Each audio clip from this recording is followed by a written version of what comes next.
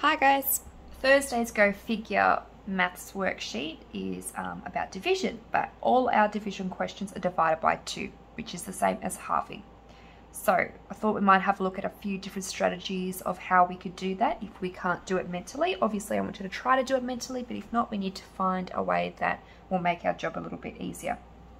So let's look at the first one, 64 divided by 2. When we need to divide it by 2, we're halving a number and we can halve it in chunks. So we know that 64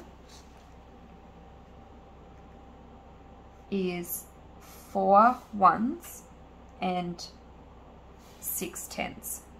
It's the same as 60 and 4. So we can halve both of those numbers. Half of 4 is 2. Half of 60 is 30. 30 and 2 is 32 if I'm using the same way out the top. So 64 divided by 2 is 32. I would suggest finding the number 32 wherever it may appear and putting the capital T in nice and clearly. I might be missing some, but I don't need to find the answer to the puzzle. I just need to help you find the answer to the maths questions. Wow, lots of T's. Move on to the next one.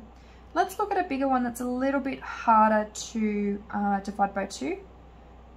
Let's look at 484.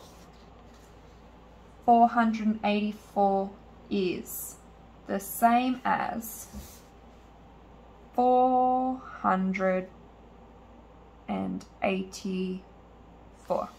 Let's divide all those numbers by 2 or half them. Half of 400 is 200. I know that because half of 4 is 2 and I just have to add the zeros to the end. Half of 80 is 40 and half of 4 is 2. That's the same as 242. 242. 242. Well, let's write that down there. And now I know that all the 242s needs to be the letter C. I'm not going to go through all of that. It is totally fine if you just look for the numbers that you find easier to halve.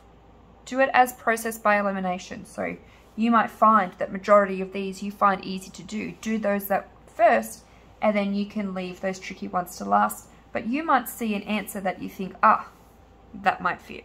So start with the easy ones. That might work for you. Good luck.